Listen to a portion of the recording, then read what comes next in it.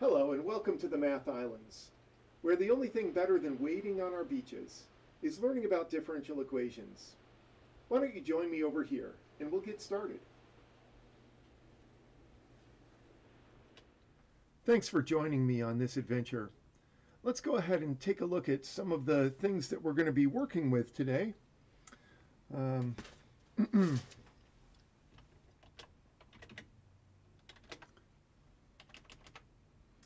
And specifically, we're going to be working with repeated eigenvalues.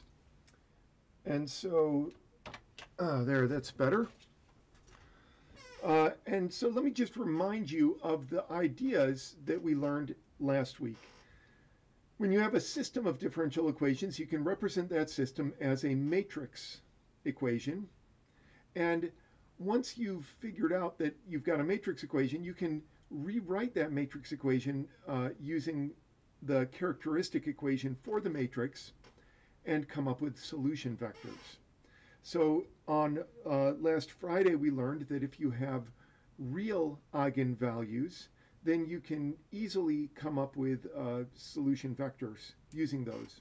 Today, we're going to see what happens when you have repeated eigenvalues.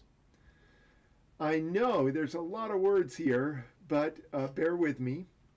The whole idea behind this whole thing is that if you have an eigenvalue that has multiplicity that's not 1, in other words, it's a repeated eigenvalue, that's what that first thing up there says, then one of two things is going to happen.